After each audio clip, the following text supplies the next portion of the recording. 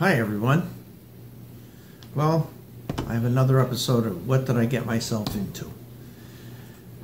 We are planning a trip for 8 days driving New England, Pennsylvania, Ohio. And I decided it's probably time to put a dash cam in. Well, you know, never did that before. So of course I looked at the reviews online, and I couldn't come up with a consensus.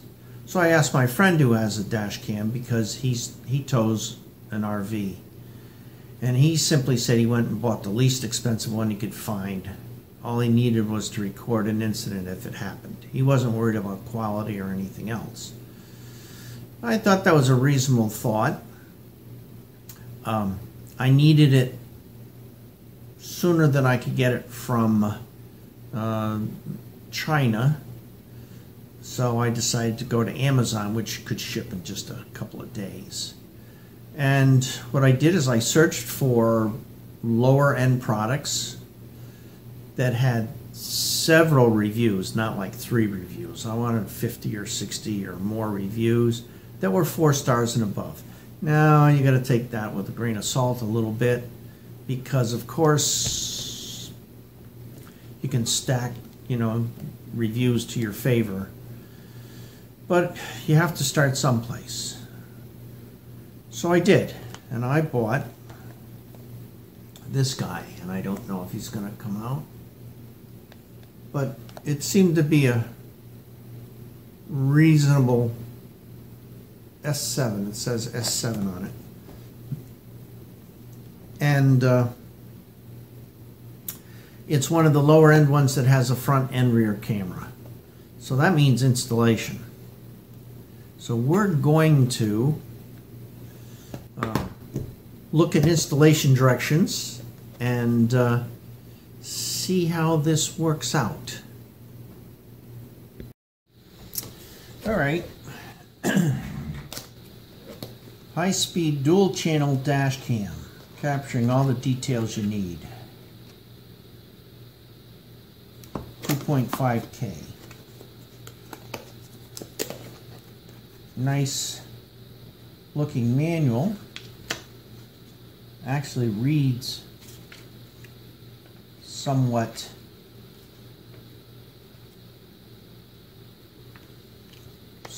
understandably.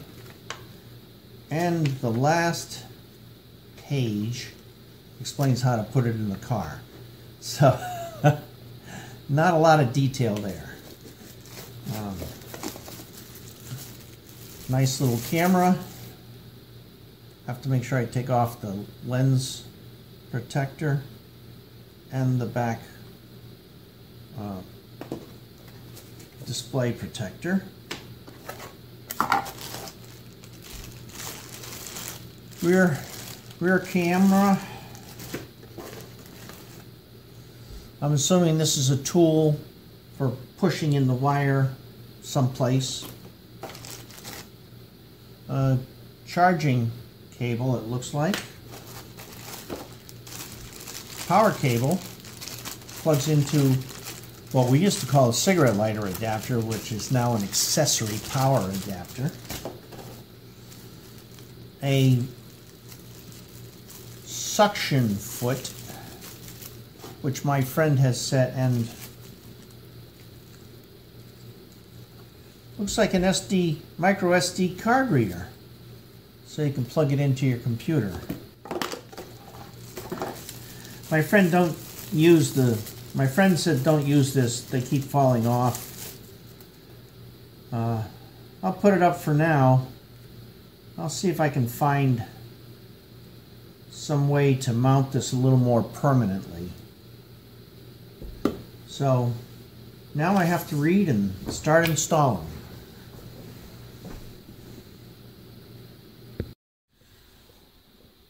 Okay, so here we are. We are in the Honda, and I'm going to show. There's the camera, there's the rear view mirror. Oops.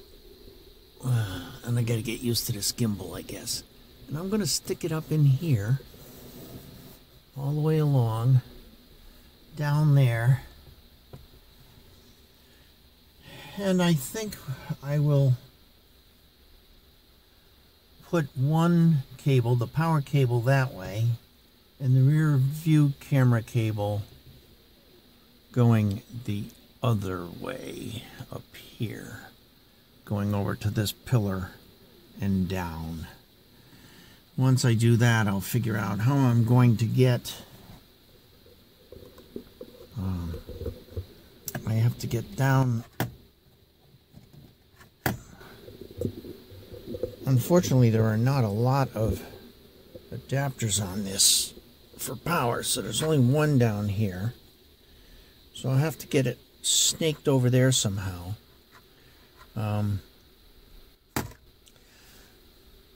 We'll get there. These trim pieces come off. I know that. They come off fairly easy. So maybe I can sneak it behind there. They probably want you to...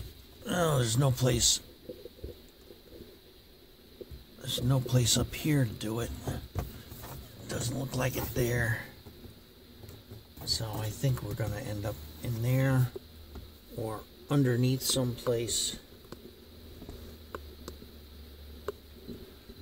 Boy, it doesn't like that at all. So that's part one, is to get it from the camera down. I'm probably going to take the wires and make a loop around the rear view mirror, and maybe just put a slip knot in it or something, just to hold them so they don't get pulled too far. So that's the next step, and I have no idea how I would film in here. I just don't see that being reasonable. So we're going to shut this off and start pushing wires someplace.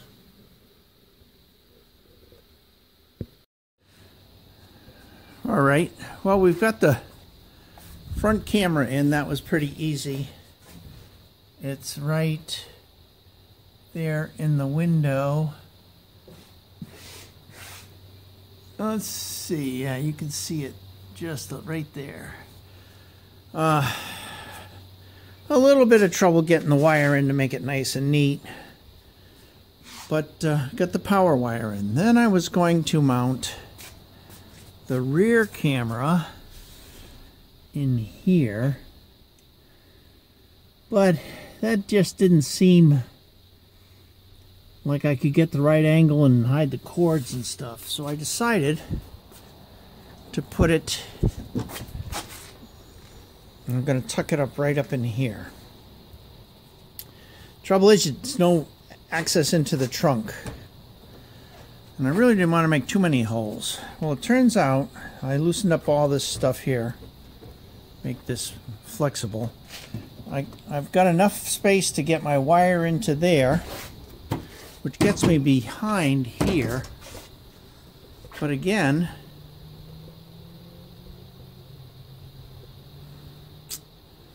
well, let's see. There we go. Again, it didn't get me into the trunk. It put me behind this piece of metal here. So I actually had to drill a hole. It's kind of out of the way. No one's going to see it. Should be pretty waterproof.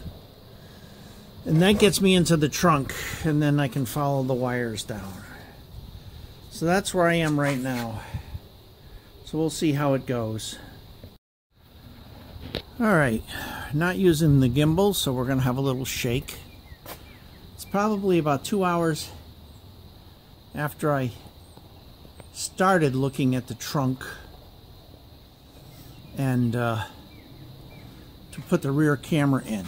So I ended up taking and loosening this whole clip. Two press fits up here, some bolts on the inside. Put the camera up in here, put some screws in it, put the wire behind the license plate. It went into a void in here, but not in the trunk. But then up in here, see if it focuses. Yeah, I actually had one of the press-in gaskets here, the bushings. So I got my wire out, followed it all the way down into the trunk. Now I didn't hook up the wire for the backup. This signals when you're backing up so that the screen goes only on the reverse on the backup camera. But I don't care about that, at least not for now. I'm still picking up wire ties that I left in here. And I snaked it kind of loosely around the back here, in behind the back seat. Pulled the seat down, snaked it down inside the back seat, came down in here, underneath this, just under the lip a little. I guess it, you know, that's the cheap way out. I didn't lift those right up. Got up as far as here, right up to the front dash, and I'm going to be about 6 feet short. So I need to get myself a 6-foot, I guess that's TRRS extension, and to finish this. So I think I'm done for the day, but it looks pretty good. I'm going to see if I've got a TRRS extension someplace. I don't think I do. I can probably buy one locally for 20 bucks or get one on eBay or one of those places for $5.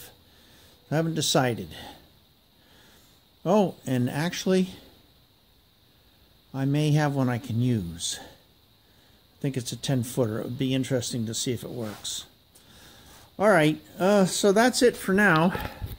I think I'll bring you back when I get the final installation. I did not like snaking the power wire down past the airbag. I'm not so sure I'm going to like snaking this other wire back up by the airbag. Well, we'll see. Alright folks, back to the camera.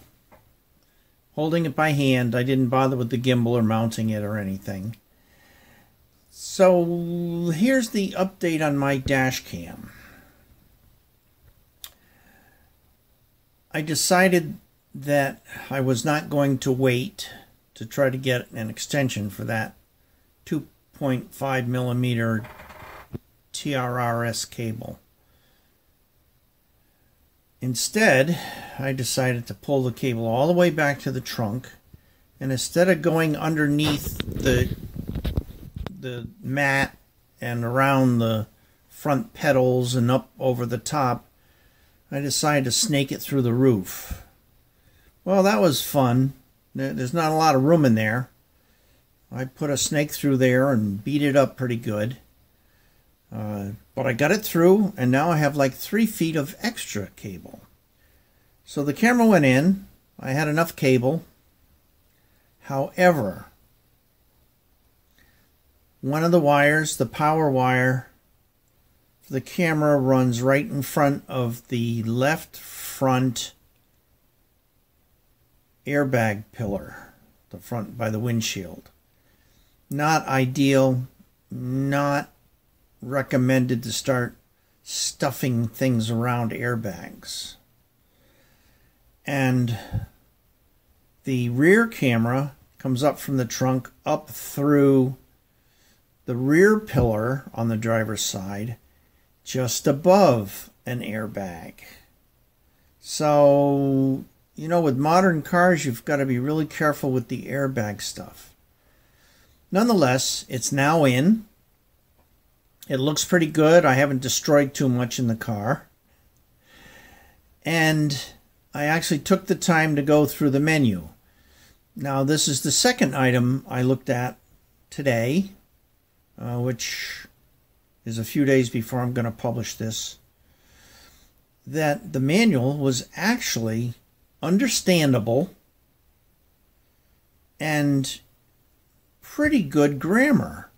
So I was surprised at that a little bit. But I like the installation. Dash cams are pretty easy. It's when you try to get a camera on the rear trunk deck that things get a little complicated. And I guess there are now dash cams that have a front and a rear camera built into them, so it shoots through the car and just goes out the back window, takes the picture.